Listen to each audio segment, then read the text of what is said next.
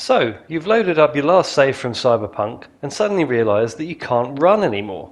In fact, you're struggling to even walk.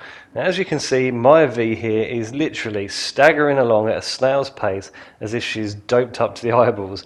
But the truth is, you're simply carrying too many items in your inventory. So the easiest option would be to open your inventory, go to your weapons, and you've got the options there to disassemble or drop the weapons. But simply dropping the weapons is definitely a bit of a waste. So just open your map and you will see these symbols dotted around, and they are drop points. And it's a much easier way, if there's one near you, as you can see though, it may take a while, to go to one of these drop points and sell all of these excess items. And that way you can build up your eddies.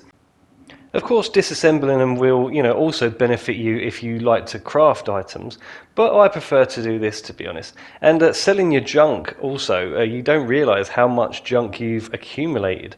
So basically, once you've emptied your inventory out, got rid of all of the weapons that quite often turn out to be, very weak, and so they really are excess baggage anyway, you'll find that you can actually run again. Here we go, just to test it out. Boom. Problem solved almost instantly. So I hope you found that helpful, and if you did, please don't forget to leave a like and subscribe, and I'll see you on the next one. Cheers.